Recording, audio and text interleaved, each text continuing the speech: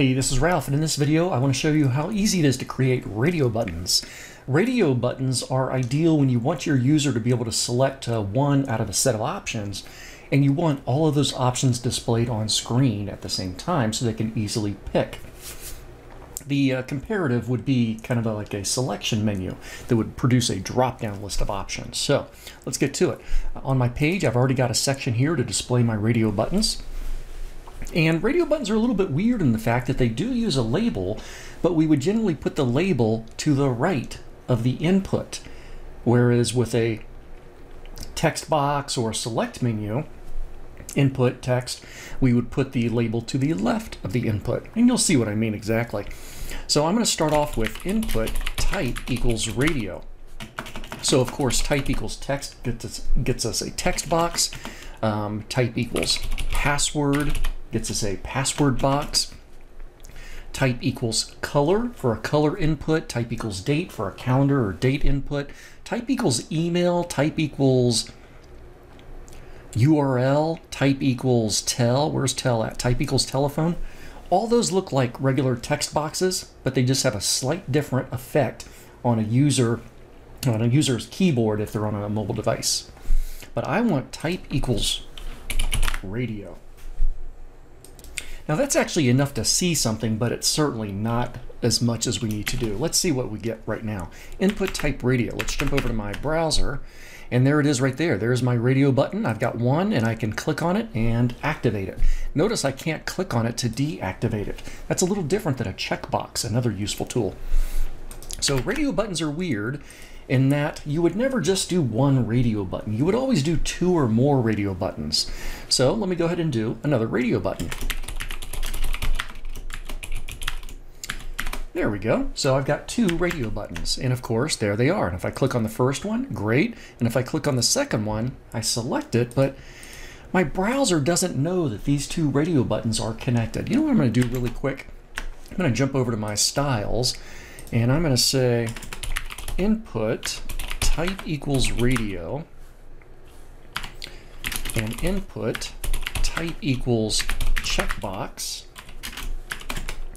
And I'm going to do transform scale 2. Yeah, this will double these little guys up in size.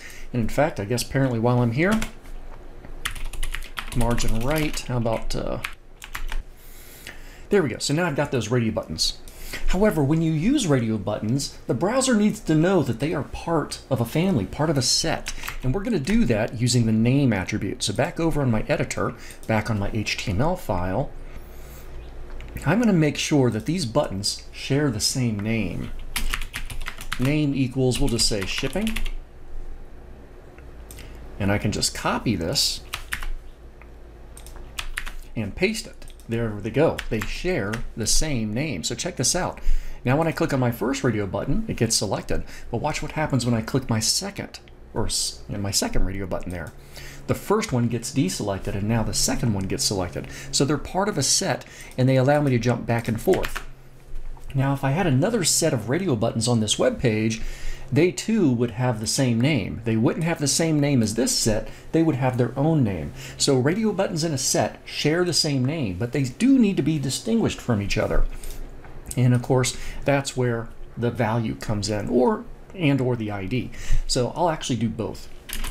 ID equals radio 1, and I'll go ahead and also do value equals radio 1. Now this is for shipping, so we could just go ahead and call this standard.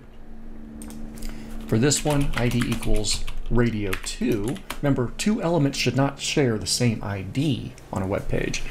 And value equals express. Now, although they have unique IDs and they have unique values, that's still not very helpful to the user, so that's where that label comes in. I do need to supply a label, so after my first one, I'm going to go ahead and do a label for radio 1, and this is going to be standard shipping. And then after my second one, I'm going to do a label for radio 2, or rad 2, express shipping. So now I've got those inputs and those labels. Now, if you recall, the for attribute on the label connects to the ID attribute on the input. That's going to allow the user to click on the label in order to activate the appropriate shipping. Now, clearly with my margins and stuff, it's a little bit misleading. It makes it look like my radio button is next to the previous one, but that's okay. But that's the basics for radio buttons. So the key is input type radio, and then they're going to share the same name. However, they're going to have unique IDs and unique values. Then we can use our JavaScript in order to find out which radio button selection the user picked. Thanks for hanging out with me.